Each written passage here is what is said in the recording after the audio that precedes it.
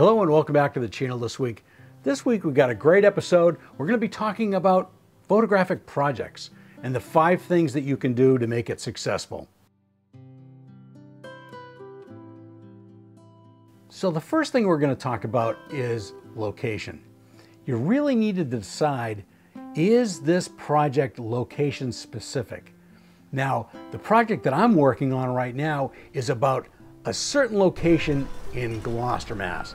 And it's just a street. It's a simple street that connects Main Street and Middle Street.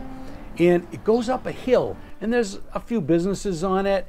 And the architecture is kind of interesting. It's kind of a cool place. And so far I've gotten some interesting images out of it. And I'm going to try and do more with it.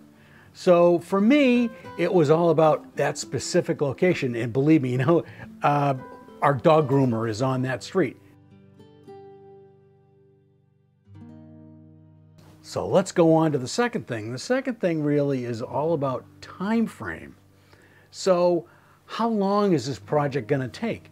Is it years and months or weeks or days, or maybe it's only an hour or two?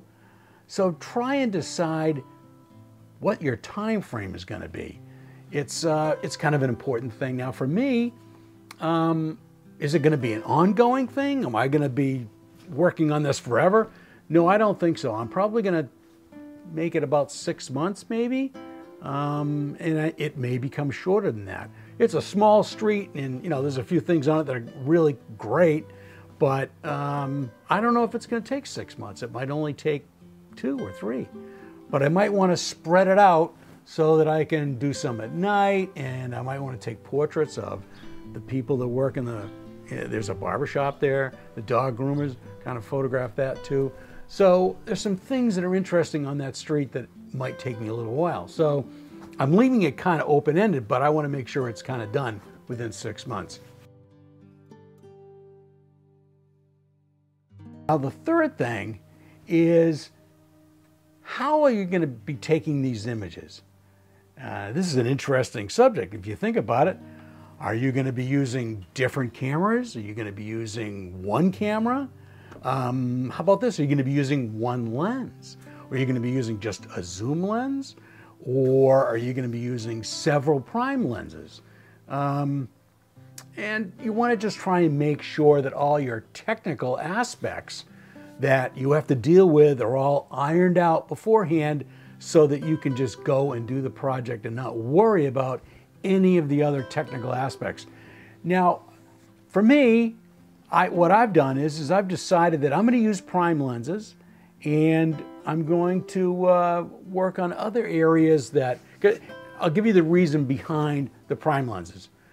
I really don't want to use a zoom lens because it makes it too easy.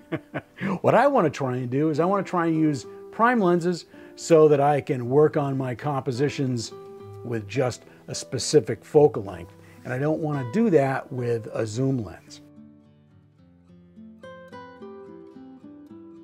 Now, one of the other things that I've been kind of struggling with, and that's over just the past, few days or so, I've thought about, why don't we just use JPEGs, and we'll use different film simulation JPEG recipes.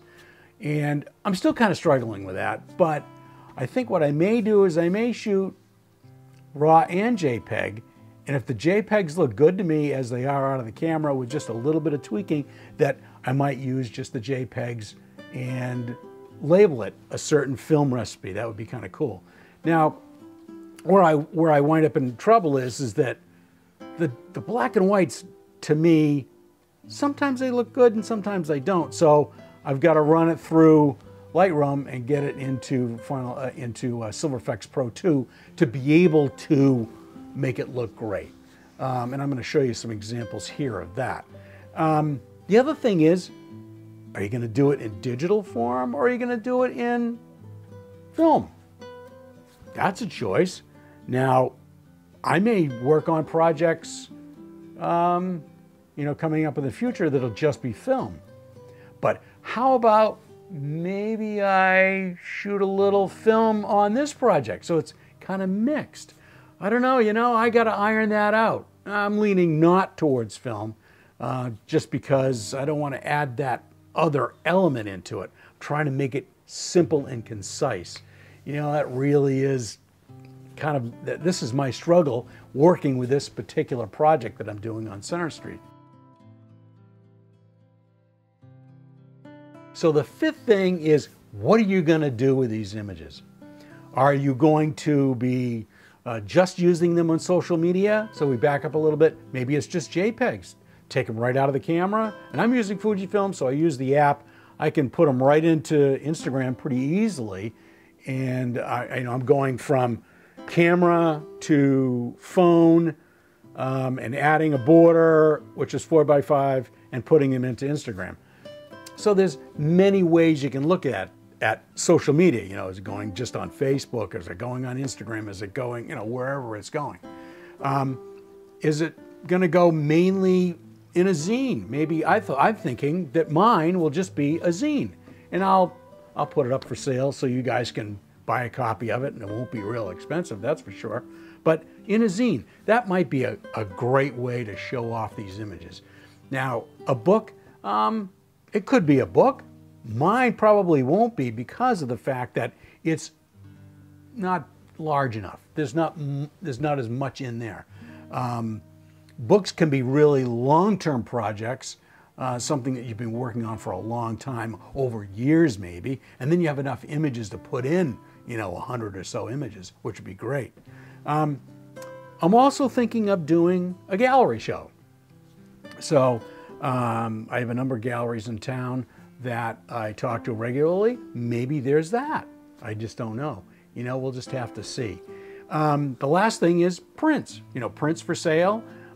Is anybody going to be interested in this stuff? Now, coming out of a gallery, maybe they would be. So these are the 5 things that I deal with when I work with a photographic project like this. And I gotta say, once I get all these ironed out, then I can just concentrate on making the photographs of the particular project that I have in mind. Now, the other thing is that and this is a bonus tip, is it going to be just a particular area, or is it going to be people, and maybe just a people-oriented thing where there's a bunch of different locations? So think about that as well. If it's the latter, where there's a bunch of people and a bunch of different locations, then you kind of have to iron that out first. Now with me, it's just one location. It's great. I just go, park my car, walk in, up and down the street, and look for different times of day when I'm going to be photographing. And the one I'm really excited about is nighttime, because Main Street in Gloucester is kind of lit up, and I want to see how this particular street is lit up. Is it lit up really well? Can I make some great photographs, maybe with a tripod of blurred lights going up the hill? I think that would be kind of neat. So anyway, that's what I've been thinking about as far as projects go. And I know that the images along the way kind of describe what I'm working on with my project, and maybe these 5 things will help you out as well. So if you wouldn't mind, please give me a like and subscribe to the channel and comment on what you've seen. And please check out capeannphototours.com. We're open for business right now, and we're doing a couple already. So please check that out, capeannphototours.com. And remember, it's not what you photograph, it's how you photograph it, and we'll catch you next time.